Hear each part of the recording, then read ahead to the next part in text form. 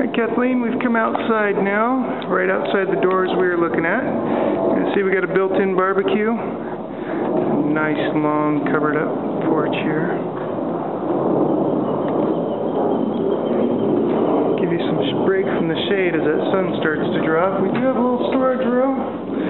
Don't know if it'd be much to give to everyone, but at least to hide the rafts. Got one more water heater, and we do have one more vacuum.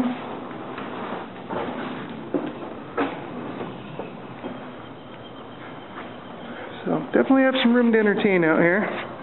Again, like I had mentioned with the pool, it doesn't look like it's been left alone too long. You can still see the bottom of that thing.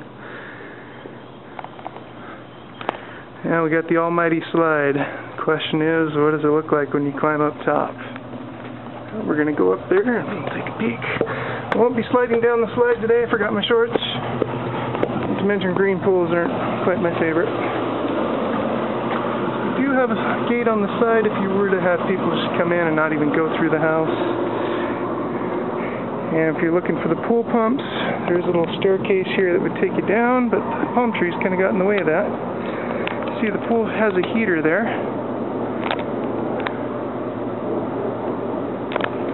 Might be easier to get to from the other side of the pool. This would be kind of an idea of what you're looking at as you come on down the slide, come around, drop into the pool. A bit of a closer view of that green. Kind of an idea of what they're looking at from up top.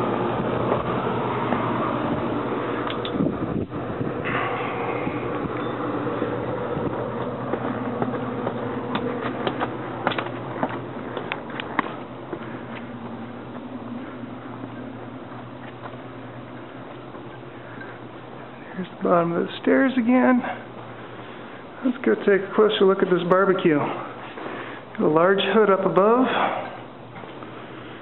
Got the barbecue deck. Got a wash sink. Do some prep outside.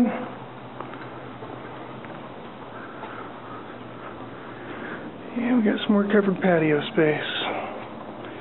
If you want to take a break from everyone, plenty of room to feel like you're somewhere else. Until we get to the trampoline. Trampoline's built in. You can see it's a few feet down, so nobody's breaking ankles jumping off the thing. Got a little fence here. You want to separate some people and not have everyone running all over the property, you can do so. There's our staircase. Door. Lead. Here's the part shed. Staircase up to the yard parking. Conclude that. This pretty much concludes the house. Just call 702-94. Got any questions? Feel free to 432 and 3 to help you both tell you a little 3 about the property. We'll be hatching out.